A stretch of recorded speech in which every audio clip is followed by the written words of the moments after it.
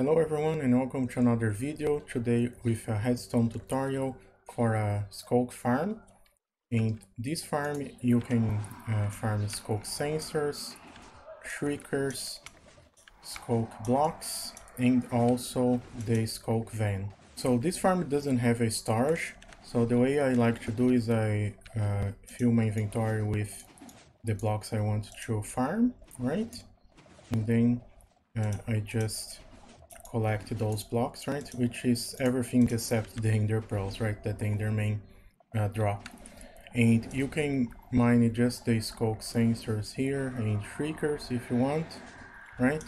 Or you can get the blocks down here. And if what you want is only the sculk vents, there is a cool thing you can do. You can turn off the turn on the lever here to turn off the farm, right? As you can see, the enderman will stop spawning, but then you can just press this trapdoor. This will turn on the enderman spawning, but not turn on the generators, right? The stone generators. So when you mine these blocks, they won't regenerate. So that way you will only get sculk veins now. As you can see, when the enderman die, you only get sculk veins if that's what you are wanting to farm. So yeah, let's go for the tutorial now. So here are the materials we're gonna need to build this farm. I'm gonna leave a list in the description to be easier. Just make sure these building blocks cannot transform into sculk and are not easy to mine with a hoe. And these are temporary blocks. Leaves are great because they are easy to get, easy to break, and also endermen don't spawn them. So first we need to get 120 blocks away from the island. And the lower you build the farm, the faster the enderman spawn. And one easy way to get all the way down is to place a lava block and wait until it gets all the way down. Okay, now that the lava stopped flowing, you can place a water bucket next to it like this, and it will form a bunch of cobblestone blocks all the way down. And now you can remove the lava source. There we go, the lava is over, so it's safer to go down there. Make sure you are wearing an elytra and have some rockets always, right? Working on the void. And now you can go down the water here and place a temporary block here all the way down, right? And now you can use 2 stacks of leaves or any block you have to get farther from the island. Okay, now that you are far enough away from the island, you need to make a 23 by 23 square of glass, but just the borders. Okay, here is our 23 by 23 square of glass.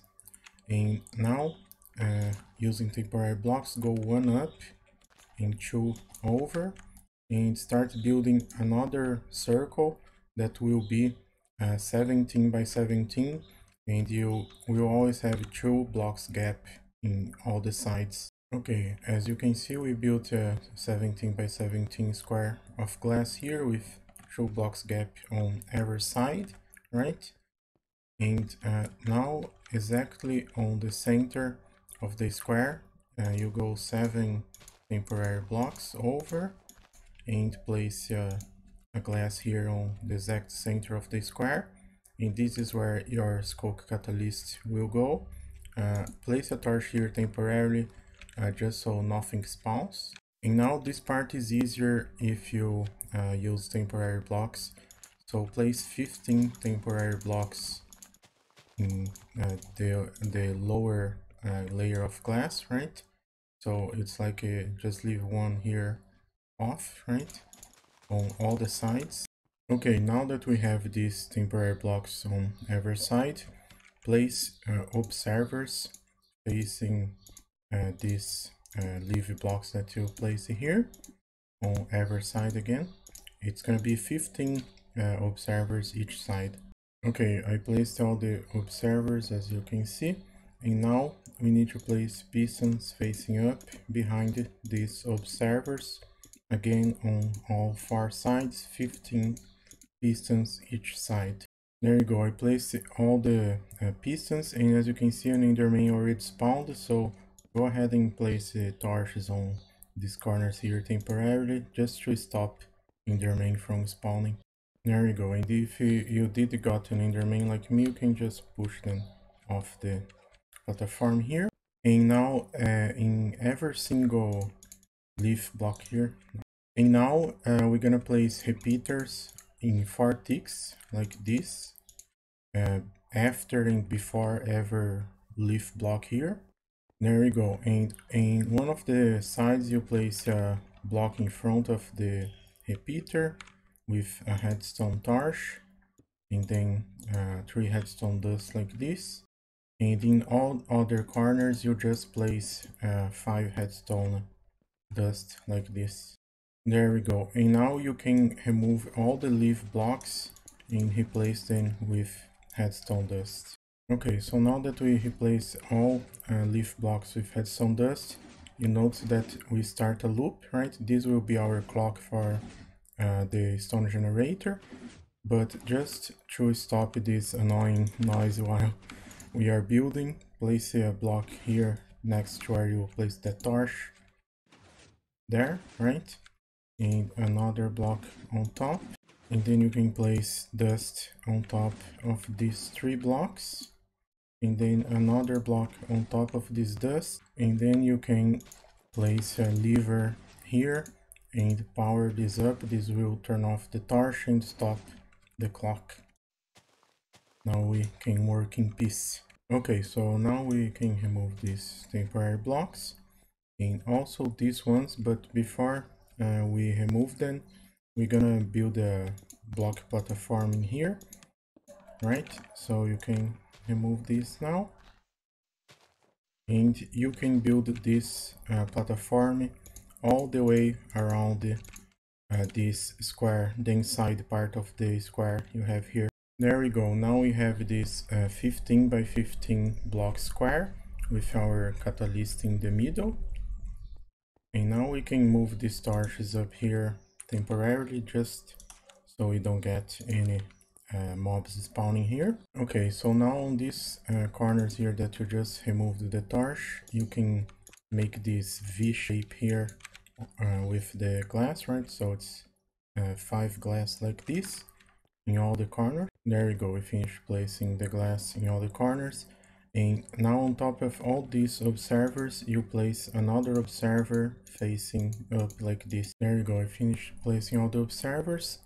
And now you need to place slabs everywhere here on this glass here, on all the 4 sides. There you go, and these slabs is where our water will be for the stone generator. So you can just use 2 buckets and complete all this with water, again obviously on all 4 sides. And it's very important that you use a waterlog the slabs or stairs here to make sure the lava won't turn the water source into stone, and also to make sure no sculk will spread here, right? Those sculk veins. Now on these corners where we have this V-shaped glass, place another layer of this. There we go. And now place pistons facing this way on top of those observers on all 4 sides. Now in front of these pistons, place two stone.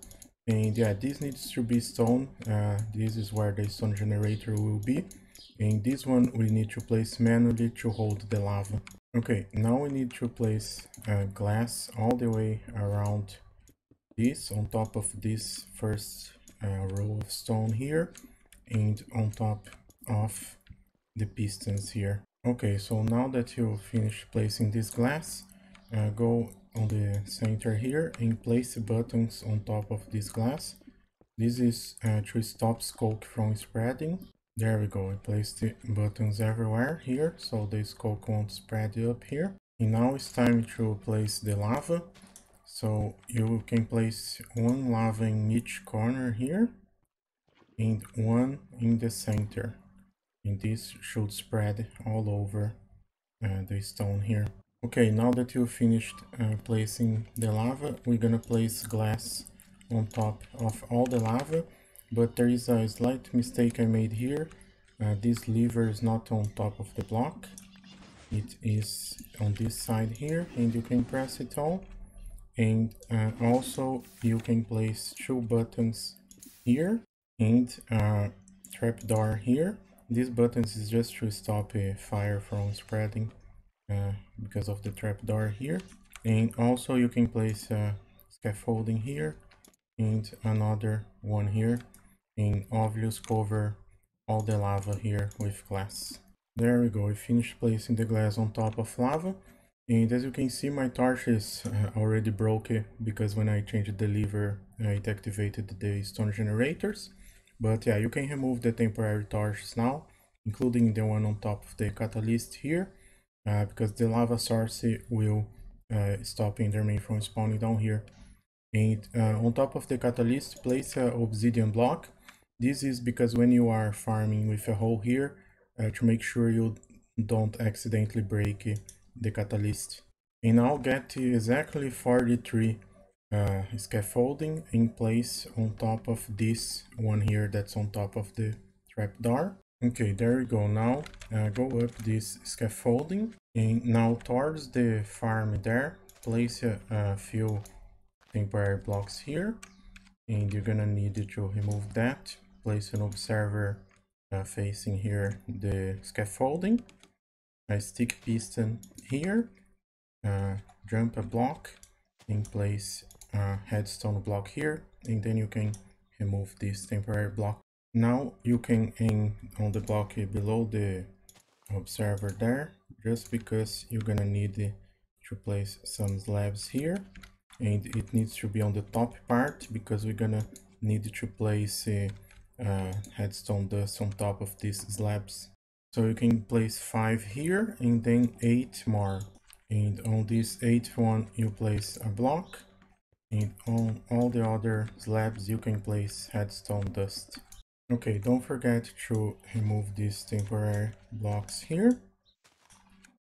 And on top of this block on the end of the headstone line, place a lamp. This is what will stop the enderman from spawning here. And you can place 2 trapdoors like this, open them, and then start building your platform. Okay, now as you can see, I start building the platform. You can go 13 blocks in this way. It's gonna be a diamond shape platform. Just make sure here where you have the trapdoors, you make a 2 block gap like this, and place another trapdoor. This is where the enderman will fall.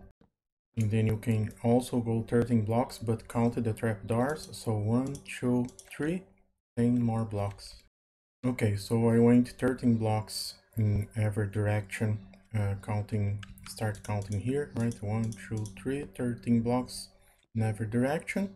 And now you can complete this platform in a diamond shape, because this is the shape that that headstone lamp can lit up and stop enderman from spawning.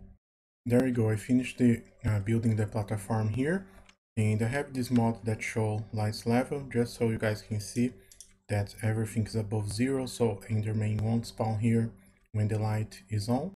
And now on top of the light here, you can build up 3 blocks and place a slab on top, and on the second block here you can make this 5 long block here, just to make sure the enderman will pathfind to here and fall down.